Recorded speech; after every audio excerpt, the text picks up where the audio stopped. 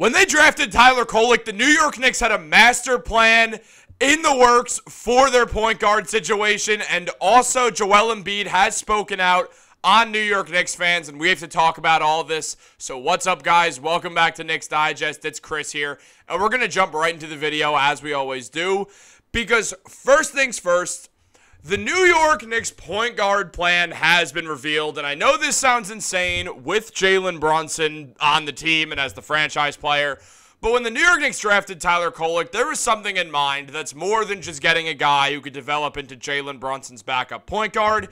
It was a move to essentially find the most similar player that they could possibly find to Jalen Brunson and hoping that he could develop into a similar type of player. Now, I'm not saying he's going to be some MVP candidate. That is basically next to impossible of happening. But what it is doing is the New York Knicks are trying to find a point guard that can emulate Jalen Brunson's game completely. So when Brunson's off the court, they can still have an engine like him to go. And that is where Tyler Kolek comes in. And let me just show you guys why that is. Now, Tyler Kolek recently was talking about comparisons and said, Brunson's game, I feel like that's a little closer to what I play like than TJ McConnell. I play at my own pace, getting in the paint, getting guys involved.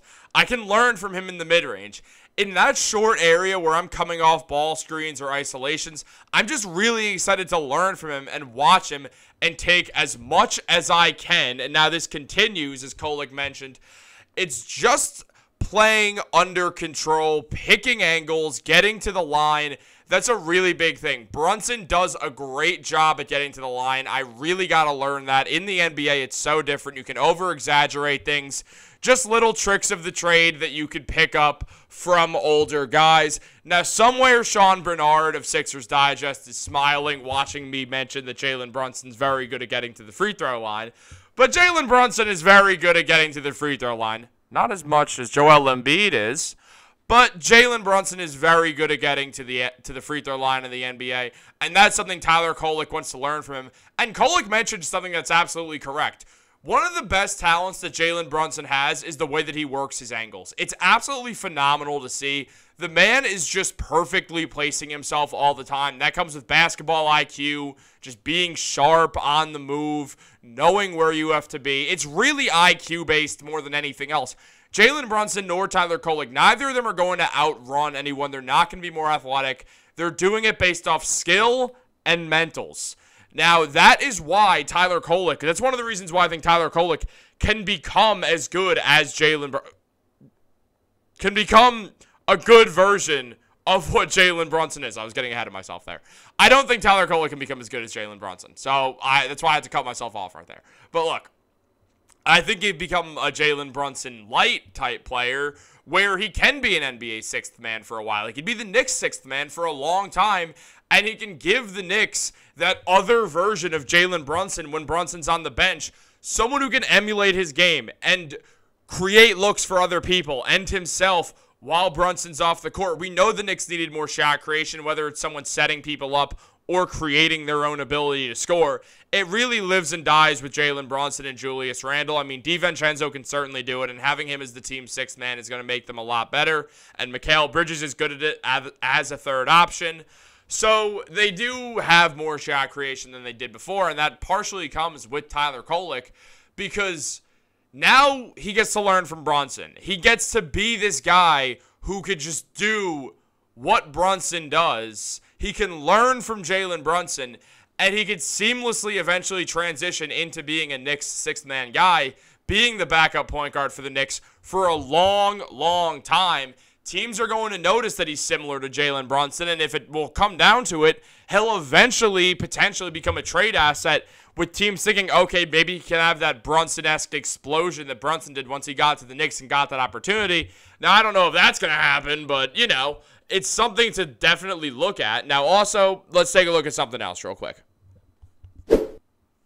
Fred Katz mentioned that Brunson is one of one, and there won't be a second because the way he just climbed into the NBA's elite is something that Kolek should note and not leave Brunson's side because of. He mentions that imitation is the world's greatest compliment and that Kolek should spend the years ahead of stealing from the point guard who plays in front of him, which obviously is Brunson. So he's going to get a chance to really do that, which is going to really, really help his game.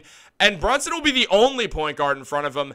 As Ian Begley mentioned, he thought Cameron Payne would get significant minutes next season because the fact that the Knicks were very much interested in Tyus Jones also, who would have received minutes. However, that's not exactly the case.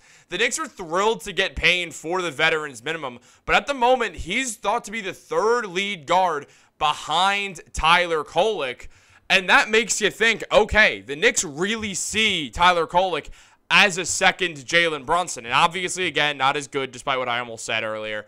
But they see him as a guy who could play similarly to Jalen Brunson. We know that Tibbs likes his backups to imitate his starters, and that's what Kolek does. So I think this is just another reason why that was an excellent draft pick.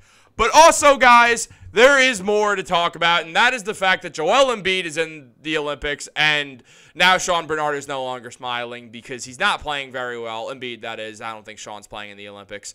But, look, here's the deal. Embiid has spoken out on the Knicks due to the hate he's gotten at the Olympics.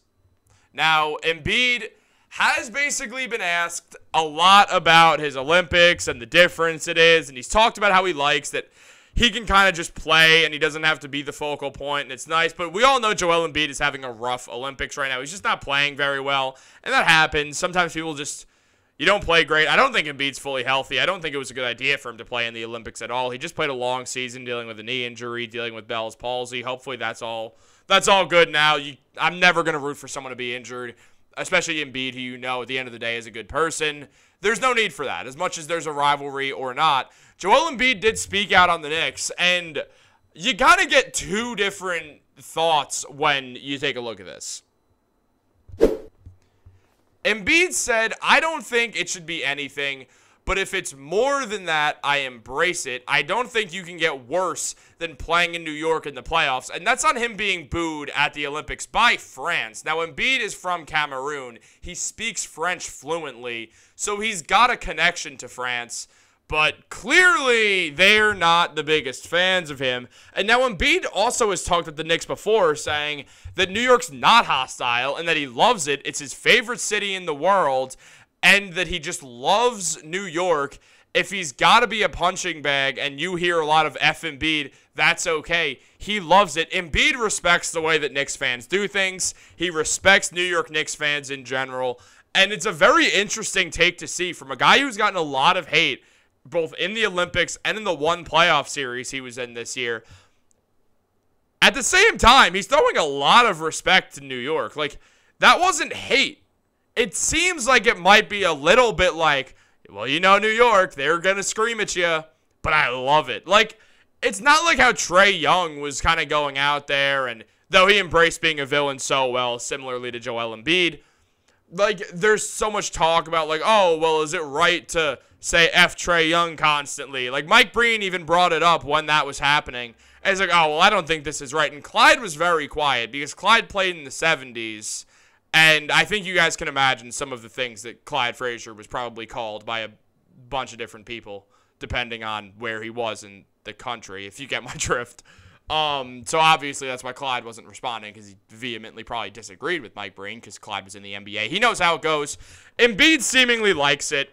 It is very interesting to see. Part of me wants to put on my tinfoil hat and be like, well, does Embiid want to come to the Knicks? But the Knicks don't have assets for him. And also, he likes Philly. They had an awesome offseason. He's going to play there. It'll be cool to watch them play. It'll be cool to see the rivalry with these teams both having improved.